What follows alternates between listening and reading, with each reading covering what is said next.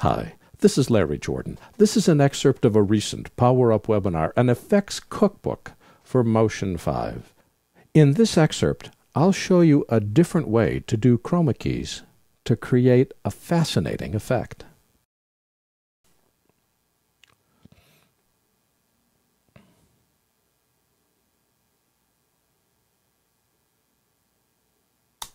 Got it. Okay, now, how do we create it? Well, let's go back, create file, new. Let's make sure we've got this set properly, anamorphic, click OK. F5, F6. Well, we've got, let's get this organized. First, let's open up layers, create a new group, and let's call the first group background. There's no magic to these names. You can call them whatever you want.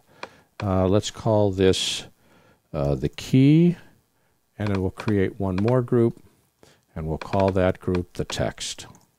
I find that it's easier to use folders to keep stuff organized because otherwise you get so many layers, dozens, even hundreds of layers. You can't keep track of it all. Folders keeps it organized. Select the background folder, go to the library. A wonderful area to go to is content and backgrounds. These are all animated, they're all full screen, and you're able to have lots of different color choices. Here, for instance, is a gradient stage. I've got background selected, click apply, and Shift Z, and we've got this nice gradient stage. So now we're done with the background. Let's just twirl it up, select the key. We're going to add the frame. So that's in content, frames. I'll use horizontal 4, drag that up. It's a little bit too big. Hold the Option key down, hold the Shift key down, drag it down right about there. Frame's got a nice drop shadow associated with it. It's also got this drop zone. A drop zone is where you can add video. Let's go to the file browser so we look through the application to the operating system, and here's the video I want to use, and notice she's keyed against a green screen. So grab it and drag it right into the drop zone. Look at that. Now if I play it, we've got that piece of video in the frame without me having to worry about how to create the frame or how to add the drop shadow. You can just stop up there, except I want to get the green screen to go away. Well, this is where it gets really neat. If we highlight the drop zone, I can treat that as though it's a piece of video. The drop zone is highlighted. Go to the Filters button, go to Keying, and apply the keyer. Boom, done. Look at this. I can see through the frame to the background behind. Well, really, really neat effect. And it works perfectly, but it looks kind of strange because I don't want to see the background behind her. Let's go back to the library. Let's put a different background behind her. Go to Backgrounds and scroll down until we find something. Oh, look at that, lavender. Let's click on that. It almost matches, but not quite. Different enough, but still similar. Click Apply. Well, that's pretty awful. All right, let's go up to the Fit window, and let's make this small enough that we can see what's going on. Hold Shift and Option, drag it down, and move it across. All right, now we're going to just sort of squeeze it until it fits. There we go. Except it's in front of her. Well, that's where stacking order makes a difference. We're inside the key. There's the horizontal frame. There's the lavender model. There is the chroma key. So simply grab the lavender and drag it below the chroma key. Ta-da! Look at that.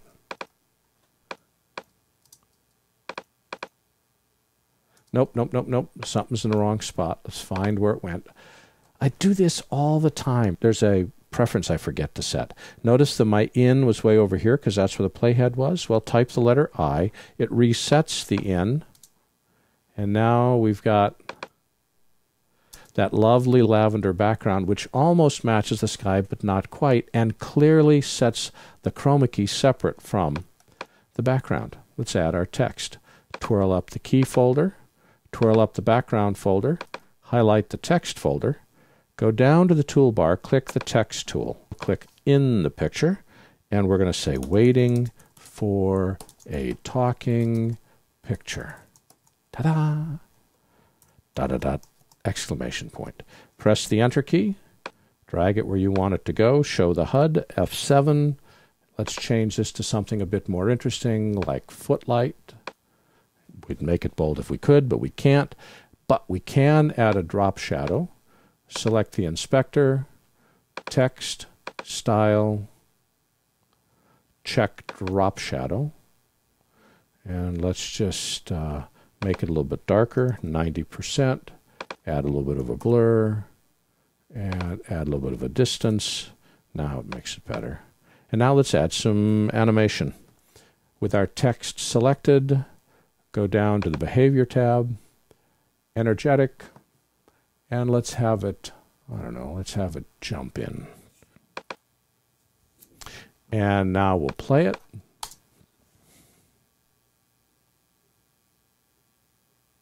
Still, it's playing a little bit too slow. We can see that we're down around 10, 12 frames a second, so we'll render that in a second.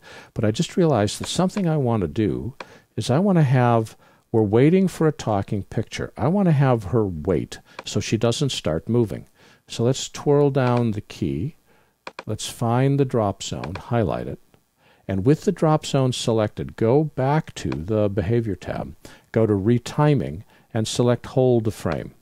This creates a still frame starting at the position of the playhead. Well, in my particular case, I want to have it end at the position of the playhead. So we'll drag the beginning to the left and then type the letter O to set the out. And now watch what happens. It freezes and then picks right up, and the movement starts as she's waiting for a talking picture.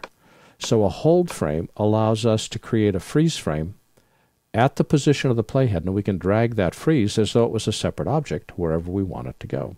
Now let's just do one more thing. Let's put it right about here. Option Command O, go up to Mark, RAM Preview, Play Range. Happens very, very quickly. Notice the play range fills in with green, meaning it's been rendered. Spacebar, 30 frames a second, and we see it play back in real time. Is that not cool? This has been an excerpt of a recent Power Up webinar, an effects cookbook looking at Motion 5. For the complete version of this online training, please visit our store at larryjordan.biz/store and look for Webinar 106. If you need to stretch your training dollars, a subscription membership to our video training library saves you money. You can access all of our videos for one low monthly price of only $19.99. That's more than 600 movies, dozens of hours of training, all in depth and all up to date. Plus, members can attend any of our Power Up webinars for free. Our training covers both Apple and Adobe software. We update it every week, and for more information, visit larryjordan.biz/subscriptions. Thanks.